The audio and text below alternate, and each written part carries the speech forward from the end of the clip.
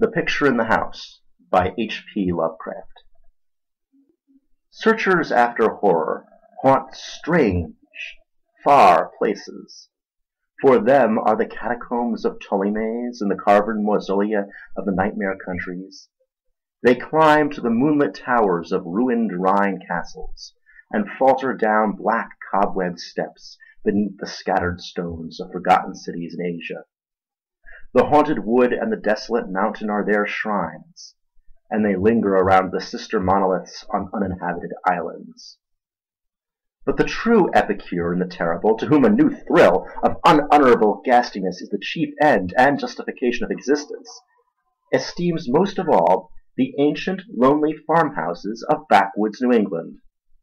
For there the dark elements of strength, solitude, grotesqueness, and ignorance combine to form the perfection of the hideous. Most horrible of all sights are the little unpainted wooden houses, remote from traveled ways, usually squatted upon some damp, grassy slope, or leaning against some gigantic outcropping of rock. 200 years and more they have leaned or squatted there, while the vines have crawled and the trees have swelled and spread.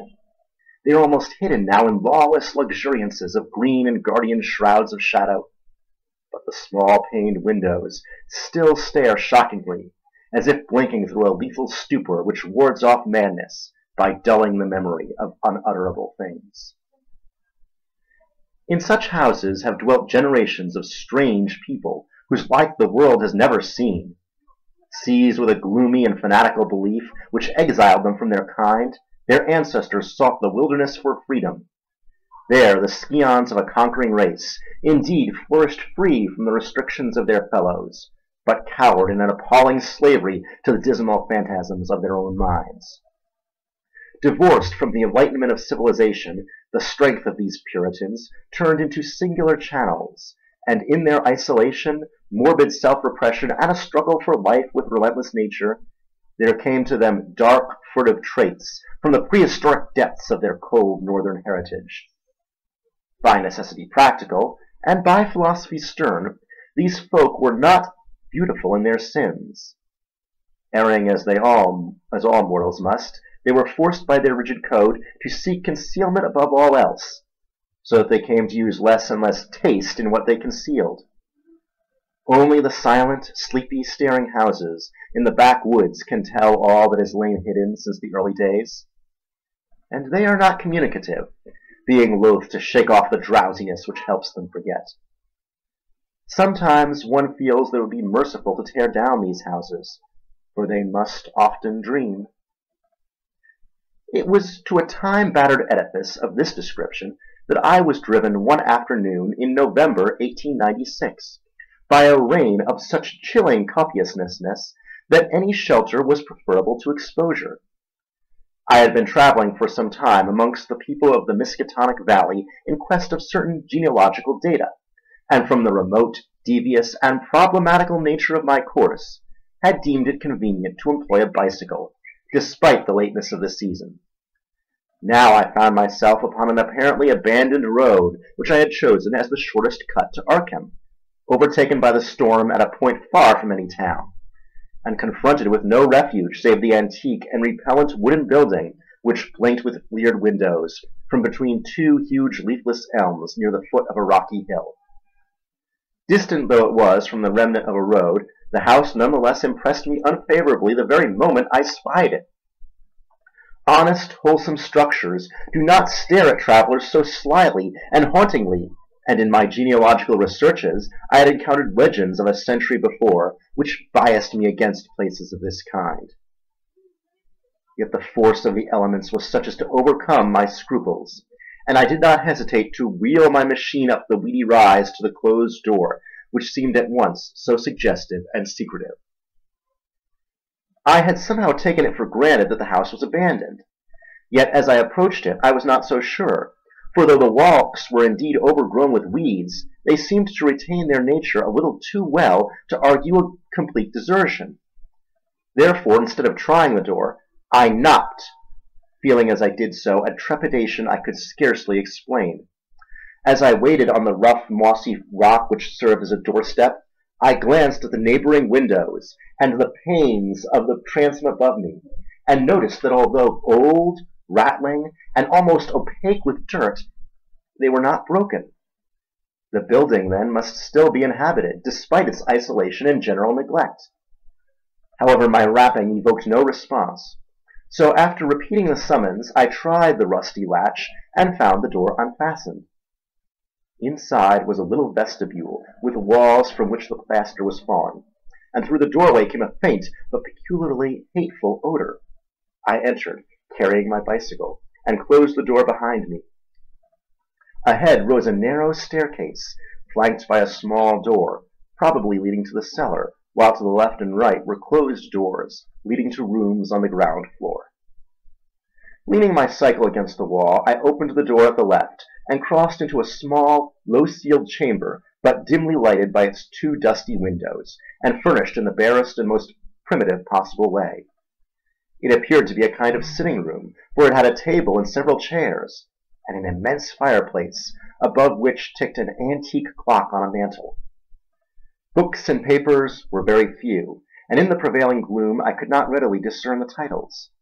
What interested me was the uniform air of archaism as displayed in every visible detail. Most of the houses in this region I had found rich in relics of the past, but here the antiquity was curiously complete, for in all the room I could not discover a single article of definitely post-revolutionary date. Had the furnishings been less humble, the place would have been a collector's paradise. As I surveyed this quaint apartment, I felt an increase in that aversion first excited by the bleak exterior of the house. Just what it was that I feared or loathed I could by no means define, but something in the whole atmosphere seemed redolent of unhallowed age, of unpleasant crudeness, and of secrets which should be forgotten. I felt disinclined to sit down, and wandered about examining the various articles which I had noticed.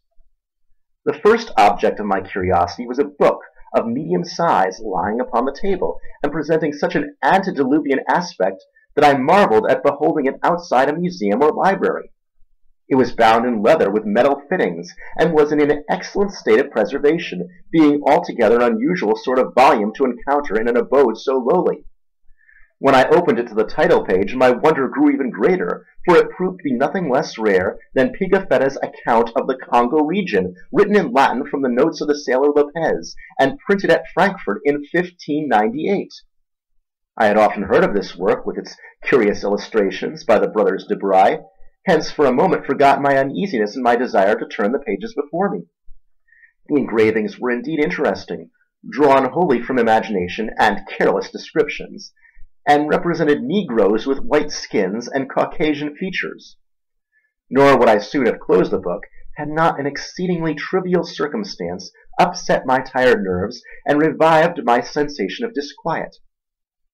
What annoyed me was merely the persistent way in which the volume tended to fall open of itself at plate 12, which represented in gruesome detail a butcher's shop of the cannibal Anziques. I had experienced some shame at my susceptibility to such a thing, but the drawing nevertheless disturbed me, especially in connection with some adjacent passages descriptive of Anzique gastronomy. I had turned to a neighboring shelf, and was examining its meager literary contents: an 18th century Bible, a Pilgrim's Progress of like period, illustrated with grotesque woodcuts, and printed by the almanac maker Isaiah Thomas, the rotting bulk of Cotton Mather's Magnalia Christi Americana, and a few other books of evidently equal age, when my attention was aroused by the unmistakable sound of walking in the room overhead. At first astonished and startled, considering the lack of response to my recent knocking at the door, I immediately afterward concluded that the walker had just awakened from a sound sleep, and listened with less surprise as the footsteps sounded on the creaking stairs. The tread was heavy, yet seemed to contain a curious quality of cautiousness, a quality which I disliked the more because the tread was heavy. When I had entered the room, I had shut the door behind me. Now, after a moment of silence, during which the walker may have been inspecting my bicycle in the hall, I heard a fumbling at the latch, and saw the paneled portal swing open again. In the doorway, stood a person of such singular appearance that I should have exclaimed aloud but for the restraints of good breeding. Old, white-bearded, and ragged, my host possessed a countenance and physique which inspired equal wonder and respect. His height could not have been less than 6 feet, and despite a general air of age and poverty, he was stout and powerful in proportion. His face, almost hidden by a long beard which grew high on the cheeks, seemed abnormally ruddy and less wrinkled than one might expect, while over a high forehead fell a shock of white hair, little thinned by the years. His blue eyes, though a trifle bloodshot, seemed inexplicably keen and burning. But for his horrible unkemptness, the man would have been as distinguished-looking as he was impressive. This unkemptness, however, made him offensive despite his face and figure. Of what his clothing consisted I could hardly tell, for it seemed to be no more than a mass of tatters, surmounting a pair of high, heavy boots, and the lack of cleanliness surpassed description. The appearance of this man, and the instinctive fear he inspired, prepared me for something like enmity, so that I almost shuddered through surprise and a sense of uncanny incongruity when he motioned me to a chair, and addressed me in a thin, weak voice, full of fawning respect and ingratiating hospitality. His speech was very curious, an extreme form of Yankee dialect I had thought long extinct, and I studied it closely as he sat down opposite me for conversation. "Catched in the rain, be ye?" he greeted. "Glad ye was nigh the house and had the sense to come right in. I calculate I was asleep, else I'd a heard ye. I ain't as young as I used ter be, and I need a powerful sight of naps nowadays. Travelin' fur? I hain't seed many folks along this road since they took off the Arkham stage." I replied that I was going to Arkham, and apologized for my rude entry into his domicile, whereupon he continued, "Glad to see ye, young sir. New faces skurse around here, and I ain't got much to cheer me up these days. Guess you hail from Boston, don't ye? I never been thar, but I can tell a town man when I see him. We had one for district schoolmaster in '84, but he quit sudden and no one never heard on him since." Here the old man lapsed into a kind of chuckle, and made no explanation when I questioned him. He seemed to be in an aboundingly good humor, yet to possess those eccentricities which one might guess from his grooming.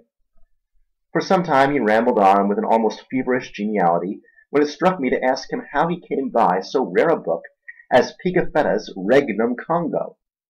The effect of this volume had not left me, and I felt a certain hesitancy in speaking of it, but curiosity overmastered all the vague fears which had steadily accumulated since my first glimpse of the house.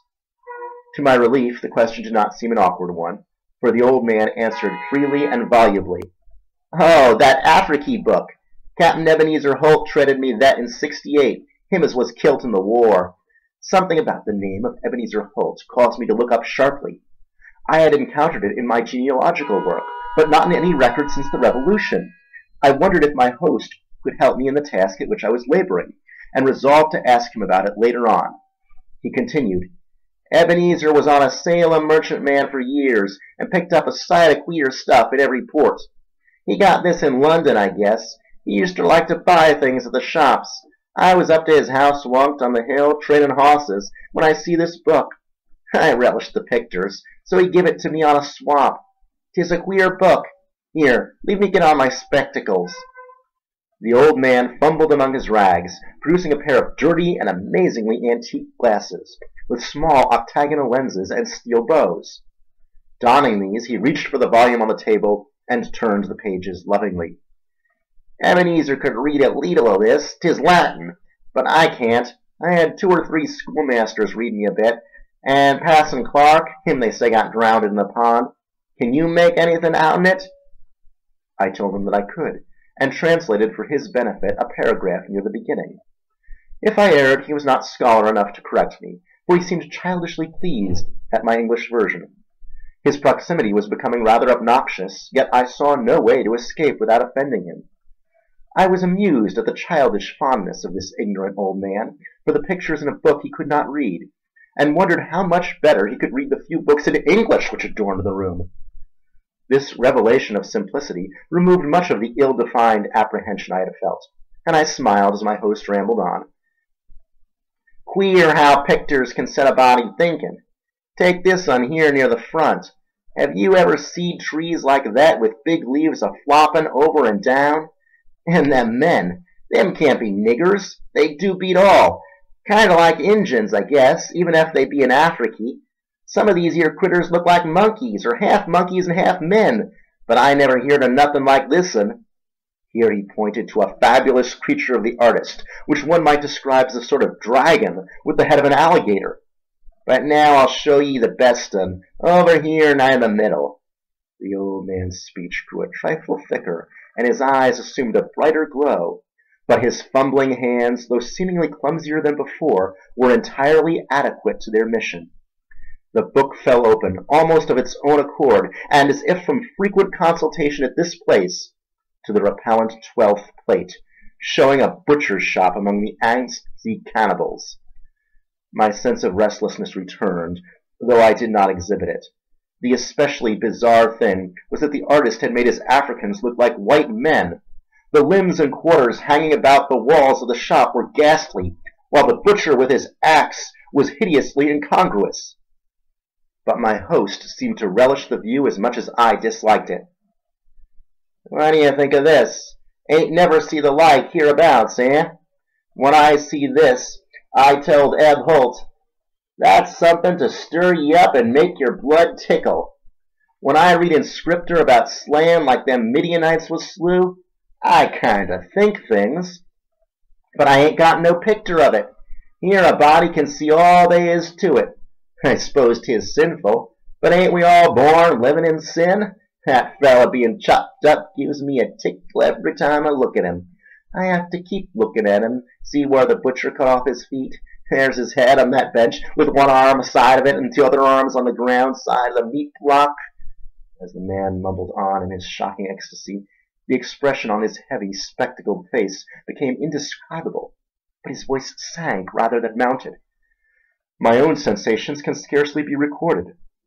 All the terror I had dimly felt before rushed upon me actively and vividly, and I knew that I loathed the ancient and abhorrent creature so near me with an infinite intensity. His madness, or at least his partial perversion, seemed almost beyond dispute.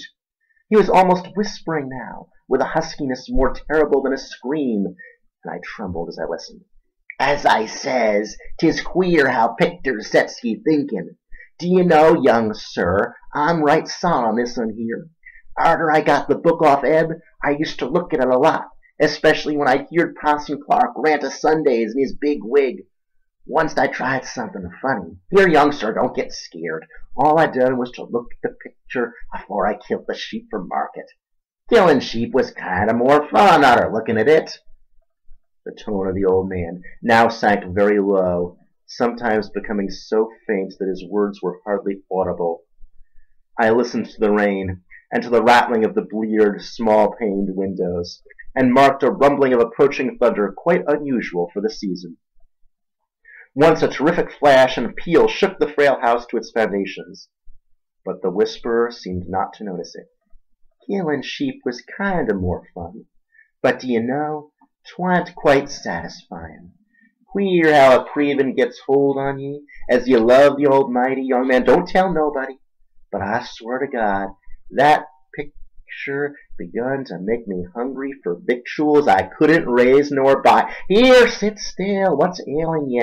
I didn't do nothing, only I wondered how 'twould be if I did. They say meat makes blood and flesh and gives you new life. So I wondered if 'twouldn't make a man live longer and longer if 'twas more the same." But the whisperer never continued. The interruption was not produced by my fright, nor by the rapidly increasing storm amidst whose fury I was presently to open my eyes on a smoky solitude of blackened ruins. It was produced by a very simple, though somewhat unusual, happening. The open book lay flat between us, with the picture staring repulsively upward. As the old man whispered the words, "more the same," a tiny spattering impact was heard, and something showed on the yellow paper of the upturned volume. I thought of the rain and of a leaky roof, but rain is not red.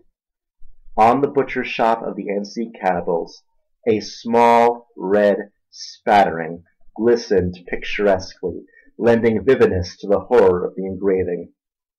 The old man saw it and stopped whispering even before my expression of horror made it necessary. Saw it and glanced quickly toward the floor of the room he had left an hour before. I followed his glance and beheld just above us on the loose plaster of the ancient ceiling a large, irregular spot of wet crimson, which seemed to spread even as I viewed it. I did not shriek or move, but merely shut my eyes.